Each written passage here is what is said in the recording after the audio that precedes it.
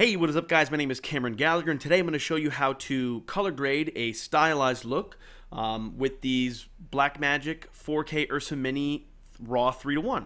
So if you don't know what RAW 3:1 is, basically RAW 3:1 is a compressed version of RAW that gives you the flexibility of RAW, so changing certain settings like white balance, ISO, and more dynamic range, but you're dealing with smaller files than a compressed RAW, which is huge. Alright, so let's get into it. So this is a clip here. You can see the rails and the stand are over on the side. So we took that out in VFX. But these are two upcoming short films on my YouTube channel, which if you're not subscribed to my other YouTube channel, go subscribe there and check out some of the films I've done. We have a lot more cool ones coming soon, so check that out. So first we're going to go down here to the camera raw. Now beforehand this was on project. So what I'm going to do is you're going to click on that, click on clip, and then now this allows us to change the white balance based on the clip. So before it was as shot. Now you can tell we shot a little bit off, so it was a tiny bit warm, plus this light was gelled. So I'm gonna do, I know that that light was tungsten balanced, so I'm gonna change it to tungsten. Gives me a little more flat generic look to work with, and of course I could always change my ISO if I wanted to, but I like that. We could do highlight recovery. But either way, for now, we're just going to leave it pretty much the same other than changing our white balance a little bit. So let's jump over here to our color wheels. Now my scope's up here to make this full screen. So we just have our first node here. And if you don't know what nodes are, they're basically like layers. That's the easiest way to explain it and the simplest way to explain it. So we're just going to have one node here. Make this bigger. So we're going for this really like sci-fi pushed stylized grade. So what I'm going to do on this first node is kind of do just a basic correction. I'm going to bring my saturation up to about 64. Now I don't want my highlights to be too high. I want this to be a pretty dim shot, but I'm going to bring my mids up just a hair and then bring those down. Let's see. I like bringing the lift all the way very far down, so that way we're really blacked out here. So things that are black are completely black and they're very dark, very high contrast, especially in this stylized grade, where the midtones in here where it's not supposed to be too dark are still preserved. Alright, so this looks pretty good to me on the contrast and saturation. So this would basically be a Rec 709 color space. So what I'm gonna do is I'm gonna click Alt S to make a new node. Now I just did that. I'm gonna zoom out just so you can see these. So now in this new node, we're gonna kind of work with the style and the color and the look. So what I'm gonna do is I'm gonna go in and I'm gonna drag this shadow down to this heavy green. Now that looks a little over the top, but we're gonna change that in a minute. So I want the shadows and the midtones. Midtones I'm gonna push a little more towards yellow, and these highlights, we'll do the highlights kind of blue. Now you may say this looks insane, that's way too much. So instead of bumping down our overall saturation down here, we're going to leave that the same. We're going to go make sure we're in the curves panel, custom, luma versus saturation. Now what this does, this tells the colors that wherever I choose to desaturate will be in the lumas, in the light value. So what I'm going to do is I'm going to drag this bottom right down there. So in theory, this means that only the 100% of our luma value, our highest whites, are fully saturated. Now we don't want that. So I'm going to click a point and I'm going to drag it up until I see that I like something right about here. So what this is doing is saying that anything in the shadows are going to be very desaturated. So what that helped us do is take away that really saturated green in the shadows, making our blacks have a green tint instead of our blacks being pure blacks, but our shadows, in this area having a green hint to it. And of course I kind of want the whole saturation to be a little bit down anyway. So that's not too bad. Let's make another node on top of that. And in this node I might want to, again Alt S, might want to add back a little more into his skin. So let's whoops, we're going to actually go back. We're going to click Alt S and then Alt L.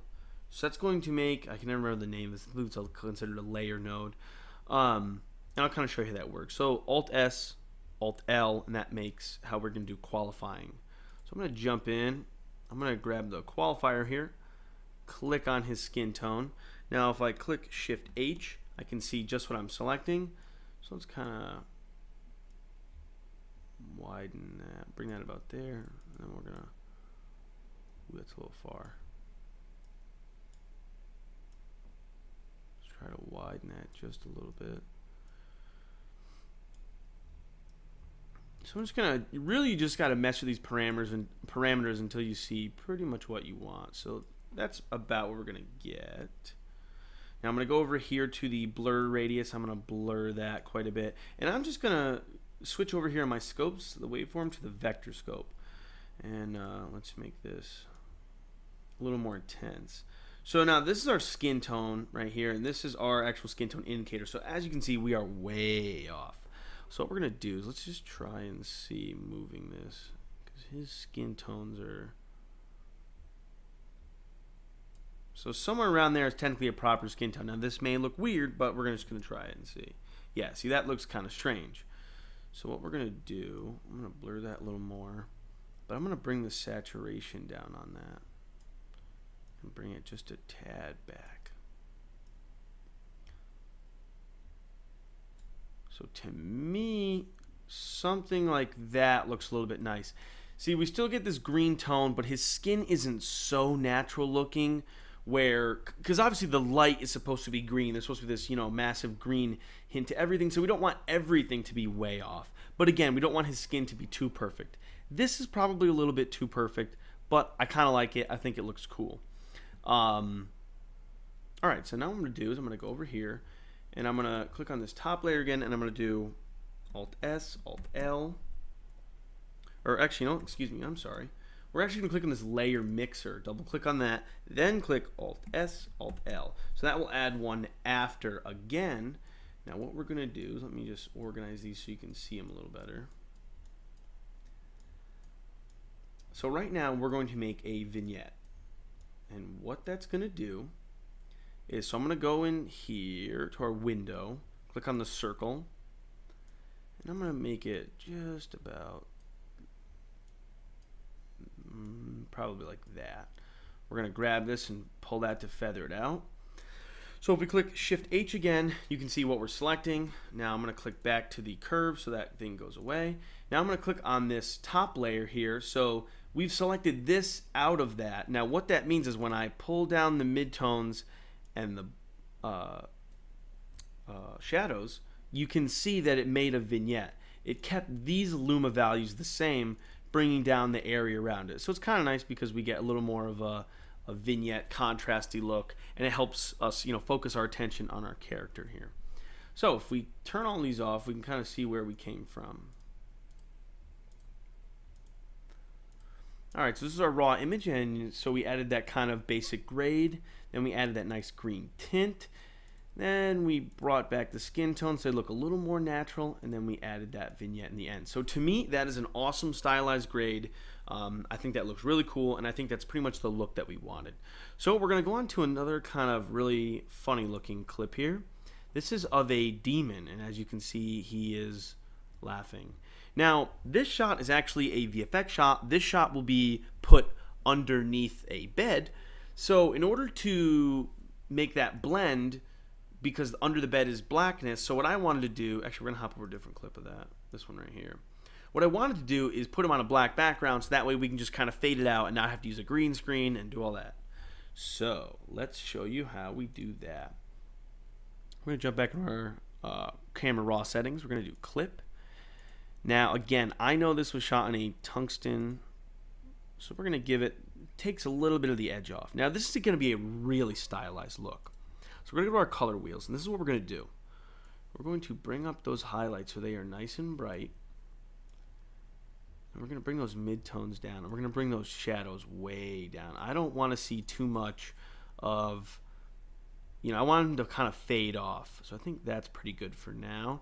I'm going to bring the saturation up to about 68. So we can see this kind of gives us a nice bright image where we want it to. I want this underlit, you know, look. We're going to click Alt-S.